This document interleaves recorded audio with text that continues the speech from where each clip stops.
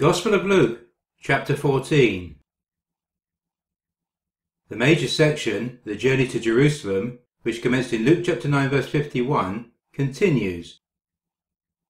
The section, the second mention of the journey to Jerusalem, which commenced in Luke chapter 13 verse 22, also continues. Summary of chapter 14. Jesus was eating a Sabbath meal with an important Pharisee. All were watching Jesus and were wondering what he was going to do. A man with edema got up and Jesus noticed him. Jesus asked those at the meal if it was right to heal on the Sabbath or not, but no one answered him. Jesus healed the man and said that if a son or an ox fell into a well on the Sabbath, then everyone would pull them out. Jesus also spoke of humility when a guest was in a house for dinner. He said that the guest should not automatically assume the best seat, but should seek the lowest position. From there, the host could ask them to move to a more prominent position, but if they took the highest place initially and a more prominent guest arrived, they would be asked by the host to move down and would feel humiliated. He said, never put yourself above anyone else. Also, never invite those who will invite you back in return, but invite those like the poor who cannot invite you back. God will reward your humility. The parable of the great feast shows that many who are invited will make reasons not to be there, and those that finally attend will be those who will not normally be invited to such a feast, such as the kingdom of God.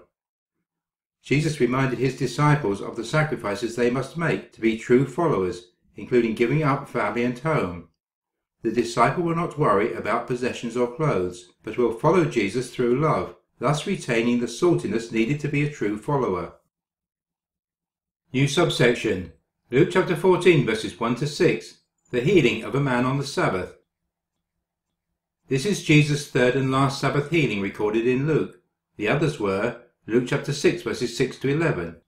On another Sabbath he went into the synagogue and was teaching, and a man was there whose right hand was shriveled. The Pharisees and the teachers of the law were looking for a reason to accuse Jesus, so they watched him closely to see if he would heal on the Sabbath. But Jesus knew what they were thinking and said to the man with the shriveled hand, "Get up and stand in front of everyone." So he got up and stood there. Then Jesus said to them, "I ask you, which is lawful on the Sabbath, to do good or to do evil, to save life or to destroy it?" He looked around at them all, and then said to the man, "Stretch out your hand." He did so, and his hand was completely restored. But the Pharisees and the teachers of the law were furious and began to discuss with one another what they might do to Jesus. And in Luke chapter 13 verses 10 to 17, on a Sabbath Jesus was teaching in one of the synagogues, and a woman was there who had been crippled by a spirit for 18 years. She was bent over and could not straighten up at all. When Jesus saw her, he called her forward and said to her, "Woman, you are set free from your infirmity." Then he put his hands on her, and immediately she straightened up and praised God. Indignant because Jesus had healed on the Sabbath, the synagogue leader said to the people, "There are 6 days for work, so come and be healed on those days, not on the Sabbath." The Lord answered him, "You hypocrites! Doesn't each of you on the Sabbath untie your ox or donkey from the stall and lead it out to give it water? Then should not this woman, a daughter of Abraham, whom Satan has kept bound for 18 long years, be set free on the Sabbath day from what bound her?" When he said this, all his opponents were humiliated, but the people were delighted with all the wonderful things he was doing. Verse 1. One Sabbath, when Jesus went to eat in the house of a prominent Pharisee, he was being carefully watched. There in front of him was a man suffering from dropsy. Dropsy is probably oedema, where excess fluid gathers in various parts of the body. Verse 3. Jesus asked the Pharisees and experts in the law, "Is it lawful to heal on the Sabbath or not?" Is it lawful to heal on the Sabbath or not? We have just looked at 2 instances elsewhere in Luke. There is nothing under the law of Moses to prevent the healings that Jesus performed on a Sabbath. It was something that had become a Pharisaic tradition. In rabbinic teaching, numerous regulations defined minute categories of work that were prohibited on the Sabbath, but these legalistic regulations were never God's intent for the Old Testament law. There were 39 things prohibited on the Sabbath in Mishnah Shabbat 7.2. Jesus' opponents believed that the Sabbath could be broken only in extreme cases of life and death. Since the life of the man with dropsy was not in danger, they believed his healing should wait until after the Sabbath. Jesus had previously shown that the Sabbath was a day for doing good things that would bring glory to God. After all, that is what this life is for. Verse 4. But they remained silent, so taking hold of the man, he healed him and sent him away. They remained silent.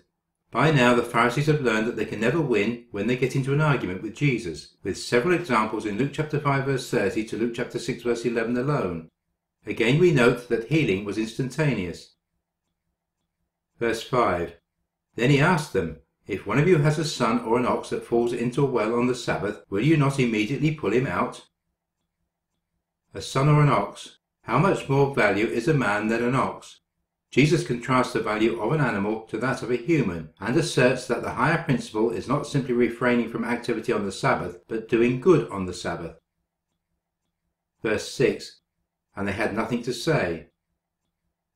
They had nothing to say emphasizes Jesus' mastery in debate. He has silenced the entire Pharisees' objections, and yet they will not believe in him or follow him. As noted in the introduction to this chapter, we had a similar account in Luke chapter 6 verses 10 to 11, where the man with the withered hand was healed on a Sabbath. Jesus told him to stretch out his hand. Jesus pointedly did not do anything in this situation that could be called work. He did not even touch the man, but simply spoke a word, and surely speaking is not prohibited on the Sabbath. Nor did the disabled man do any forbidden work, for he simply stretched out his hand. Jesus' accusers on that occasion too were silenced, and they were furious, even though the man's hand was restored. Even a mighty miracle cannot change their hardened hearts. New subsection. Luke chapter 14 verse 7 to Luke chapter 17 verse 10. Various teachings and parables. Jesus teaches on discipleship and God's love. New subheading. Luke chapter 14 verses 7 to 14. Places of honour. We have met this idea before. The religious leaders loved the status they had in the community, and this included being seated at banquets, weddings or public gatherings in the most prominent seating that was allocated according to an individual's perceived social status. Verse 7. When he noticed how the guests picked the places of honour at the table, he told them this parable. When someone invites you to a wedding feast, do not take the place of honour, for a person more distinguished than you may have been invited. If so, the host who invited both of you will come and say to you, Give this man your seat. Then, humiliated, you will have to take the least important place. But when you are invited, take the lowest place, so that when your host comes he will say to you, Friend, move up to a better place. Then you will be honoured in the presence of all your fellow guests. For everyone who exalts himself will be humbled, and he who humbles himself will be exalted. The parable of the wedding feast was directed to those who may have been invited to the dinner at the house of the Pharisee, verse 1. Similarly, the parable of the great banquet in verses 12 to 24 was directed to the man who had invited him to that dinner, verse 12. When he noticed, here, as in Luke chapter 18 verse 1, 18 verse 9 and 19 verse 11, Luke states at the beginning Jesus' purpose in telling the parable. The parable teaches the wisdom of humility. It is better to be humble than humiliated. Lowest place, move up to a better place. Solomon confirms this in Proverbs 25 verses 6 to 7a with, Do not exalt yourself in the king's presence, and do not claim a place among his great men. It is better for him to say to you, Come up here, than for him to humiliate you before his nobles.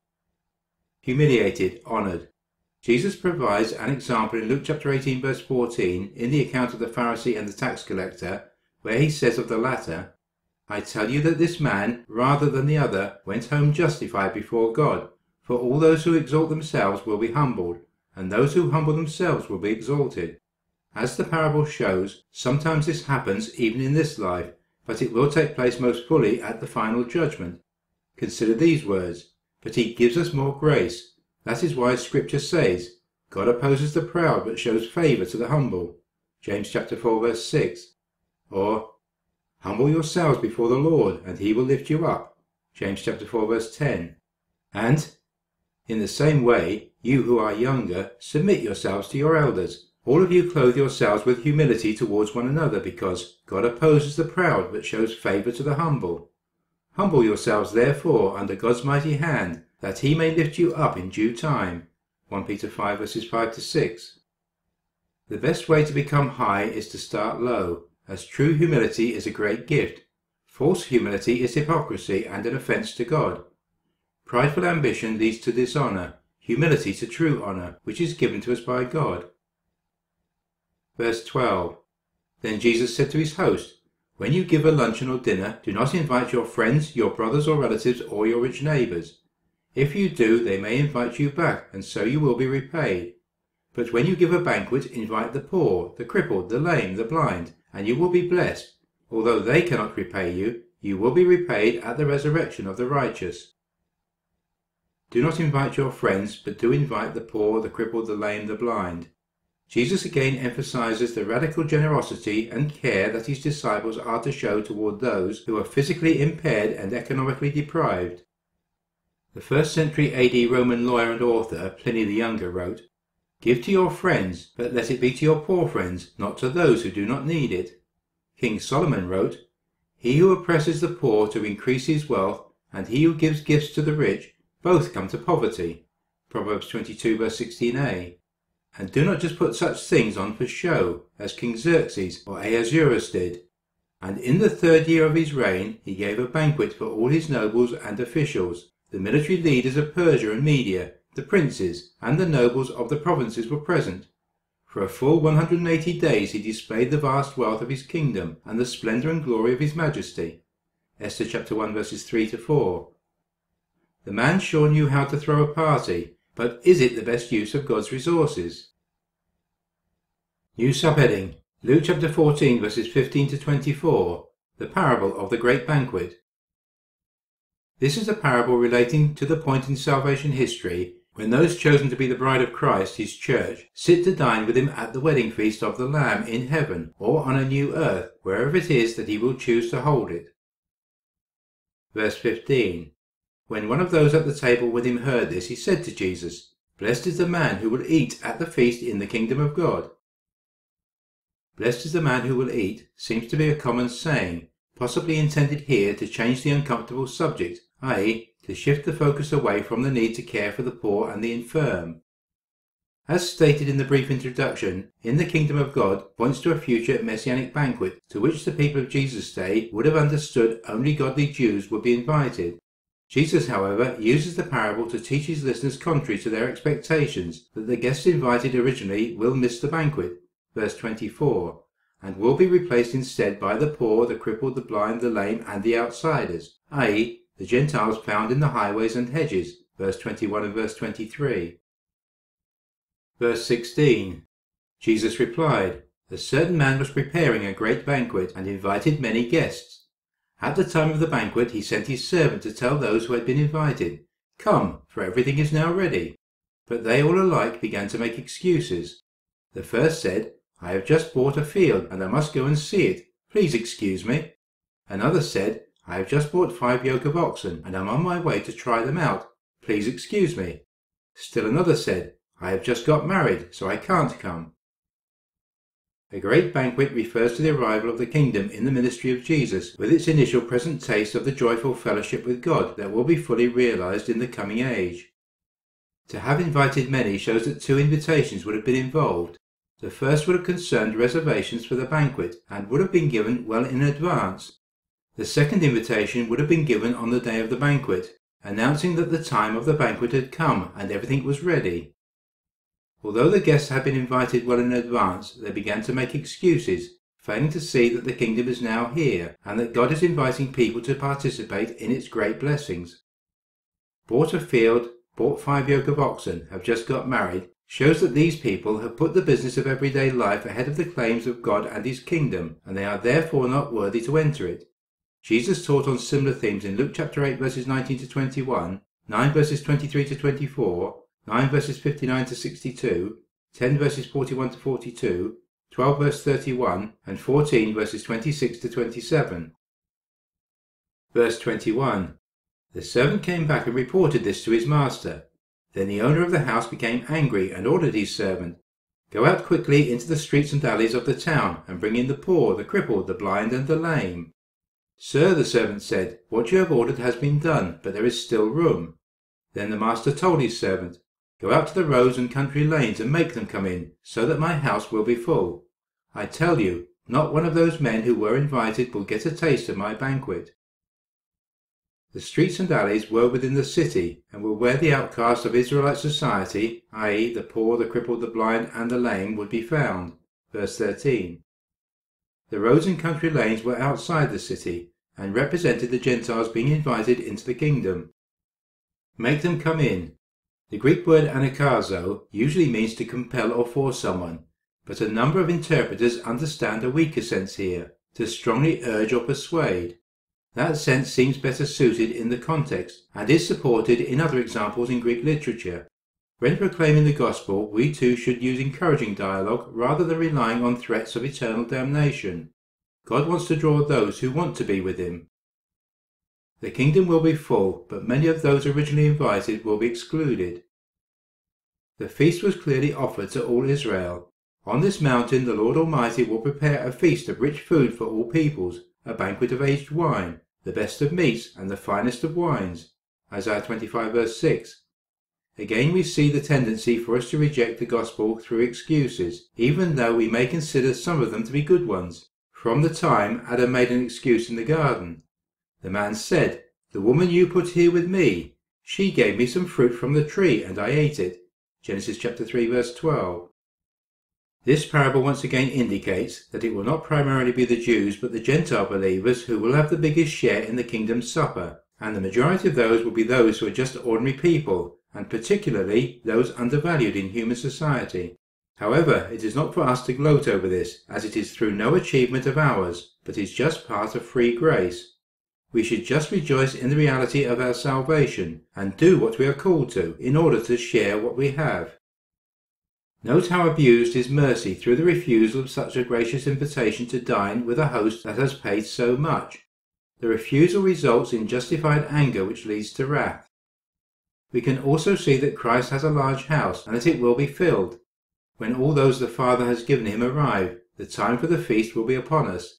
John records this for us. "My Father, who has given them to me, is greater than all.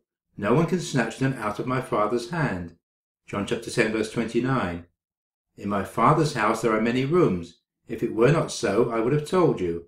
I am going there to prepare a place for you." John chapter 14 verse 2. And, "Father, I want those you have given me to be with me where I am, and to see my glory, the glory you have given me because you loved me before the creation of the world." John chapter 17 verse 24. New subheading, Luke chapter 14 verses 25 to 35, the cost of being a disciple. Jesus does not misguide anybody, and neither should we. Coming to Christ is not a blissful utopia that some would have others believe. There is a cost to discipleship, and that is for us to commit to sharing in the death and suffering of Christ, so that we may rise to new life beyond this one. Verse 25. Large crowds were travelling with Jesus, and turning to them he said, Large crowds continued to follow Jesus because, and the news about him spread throughout the surrounding area. Luke chapter 4 verse 37. Verse 26. If anyone comes to me and does not hate his father and mother, his wife and children, his brothers and sisters, yes, even his own life, he cannot be my disciple. If anyone comes to me represents a promise that has a cost or condition attached, as we find in Luke chapter 9 verses 23 to 24. Then he said to them all, Whoever wants to be my disciple must deny themselves and take up their cross daily and follow me. For whoever wants to save their life will lose it, but whoever loses their life for me will save it. Those who would be Christ's disciples must 1. Love their family and themselves less than they love Christ, verse 26. 2. Bear their cross and follow Christ, verse 27. 3. Relinquish everything as required, verse 33. These are complementary ways of describing the complete commitment necessary to becoming a follower of Jesus. The first condition for discipleship is to hate one's father, mother, wife, children, brothers, sisters, and their own life, as stated in Luke chapter 18 verses 29 to 30. Truly I tell you, Jesus said to them, no one who has left home or wife or brothers or sisters or parents or children for the sake of the kingdom of God will fail to receive many times as much in this age and, in the age to come, eternal life. Hating is a Semitic expression for loving less, as confirmed in Genesis 29 verses 30 to 31, ESV. So Jacob went into Rachel also, and he loved Rachel more than Leah, and served Laban for another 7 years. When the Lord saw that Leah was hated, he opened her womb, but Rachel was barren. In Deuteronomy 21 verses 15 to 17, ASV.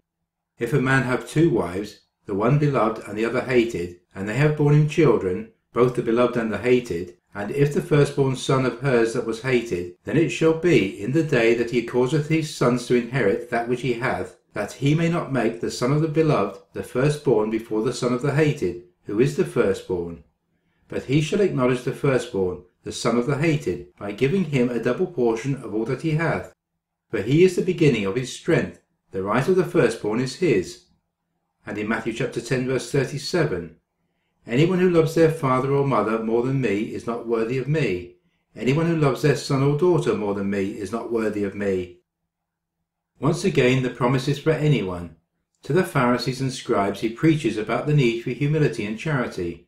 To the zealous he preaches the true cost of discipleship, so that people may know what they are agreeing to. Jesus always draws a crowd, those who truly love him and his message, and are willing to give up comparatively everything to serve him are a key component of the crowd. There are also those who oppose him and would wish to spread dissent among the church. There are those who want the miracles and the healing, and there are those who just want to be part of the crowd. This remains in evidence in most churches today. Verse 27, and anyone who does not carry his cross and follow me cannot be my disciple. For the second condition for discipleship, carry his cross and follow me, we must realize that crucifixion is a shocking metaphor for discipleship. A disciple must deny himself or die to self-will, take up his cross, i.e. embrace God's will no matter the cost, no matter what has to be sacrificed, and then follow Christ. The goal of self-denial and taking up one's cross is not pathological self-abasement or a martyr complex, but being free to follow the teachings and will of Jesus. Self-denial means letting go of self-determination, especially our desire for wealth and possessions for the wrong reasons. For it is written, those who trust in their wealth and boast of their great riches. No one can redeem the life of another or give to God a ransom for them. The ransom for a life is costly. No payment is ever enough. Psalm 49 verses 6 to 8. And replacing it with obedience to and dependence on the Christ of God. Abraham gave up his country and would have sacrificed his son. Moses gave up the benefits and influence of being part of Pharaoh's court. The Old Testament prophets and New Testament disciples gave up their comfort, reputations, and in many cases their lives. All those who profess Christ must be prepared to do whatever God calls them to do. For most of us, the cost is relatively low. Over 3,000 years ago, Joshua summed up discipleship and the impact of backsliding. Joshua said to the people, "You are not able to serve the Lord. He is a holy God. He is a jealous God. He will not forgive your rebellion and your sins. If you forsake the Lord and serve foreign gods, he will turn and bring disaster on you and make an end of you after he has been good to you." But the people said to Joshua, "No, we will serve the Lord." Then Joshua said, "You are witnesses against yourselves that you have chosen to serve the Lord." "Yes, we are witnesses," they replied. "Now then," said Joshua, "throw away the foreign gods that are among you, and yield your hearts to the Lord, the God of Israel." And the people said to Joshua, "We will serve the Lord our God and obey him." On that day Joshua made a covenant for the people, and there at Shechem he drew up for them decrees and laws. And Joshua recorded these things in the book of the law of God. Then he took a large stone and set it up there under the oak near the holy place of the Lord. "See," he said to all the people, "this stone will be a witness against us. It has heard all the words the Lord has said to us. It will be a witness against you if you are untrue to your God." Joshua 24 verses 19 to 27a. We too are called to throw away our foreign gods, those worldly things that we seem to want to cling to so tightly, our money, our possessions, our lifestyle. They are all gifts from God, which we should accept with thanks and enjoy with thanksgiving, but which we should be prepared to let go of if we are called to do so. We should also note that it is better not to begin than to fall away. This is the essence of the following verses. Verse 28. Suppose one of you wants to build a tower. Will he not first sit down and estimate the cost to see if he has enough money to complete it? For if he lays the foundation and is not able to finish it, everyone who sees it will ridicule him, saying, 'This fellow began to build and was not able to finish.' Or suppose a king is about to go to war against another king. Will he not first sit down and consider whether he is able with 10,000 men to oppose the one coming against him with 20,000? If he is not able, he will send a delegation while the other is still a long way off, and will ask for terms of peace." Two parabolic illustrations involving building, verses 28 to 30, and going to war, verses 31 to 32, both warn against making hasty decisions to follow Jesus.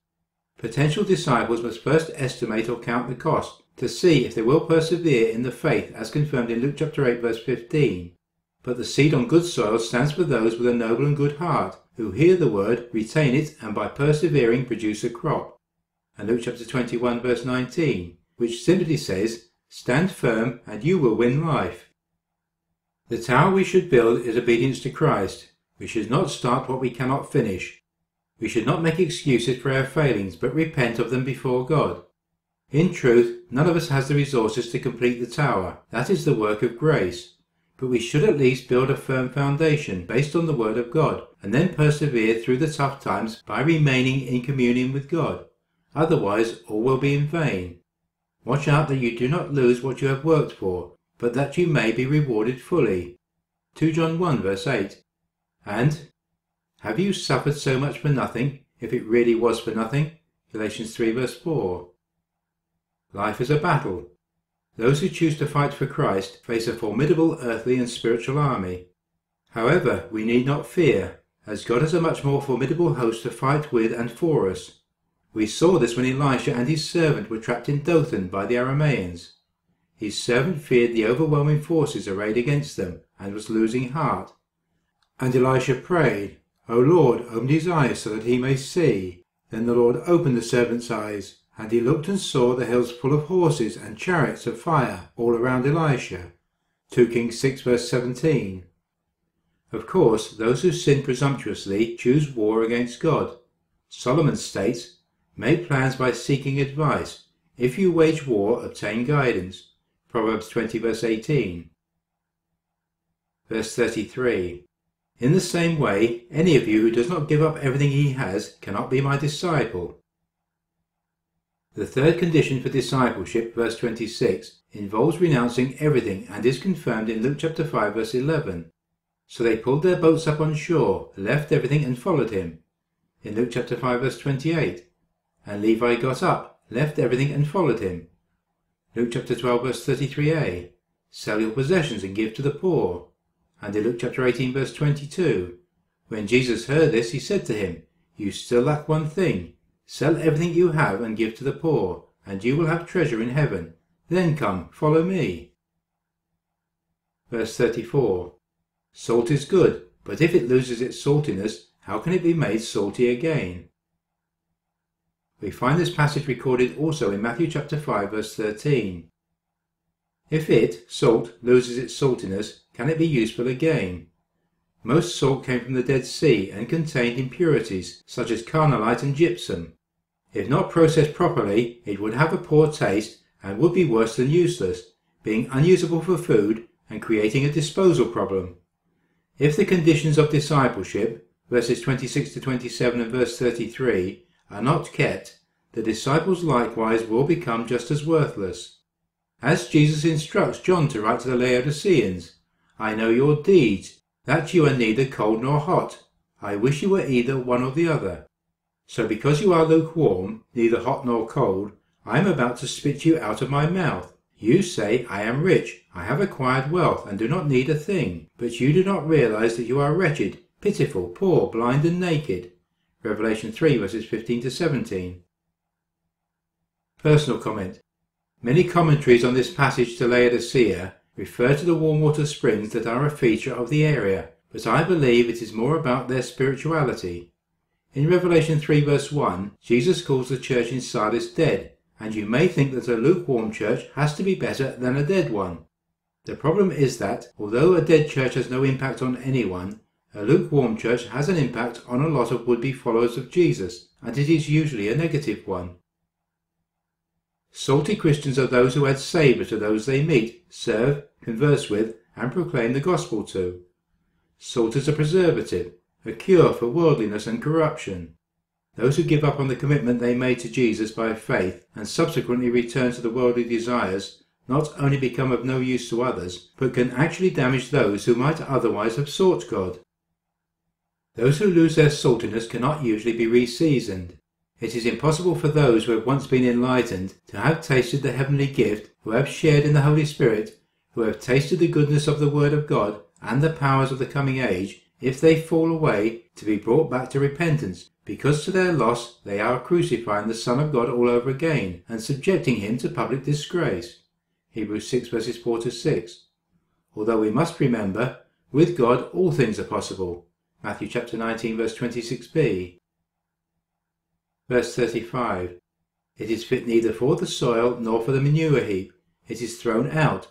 He who has ears to hear, let him hear.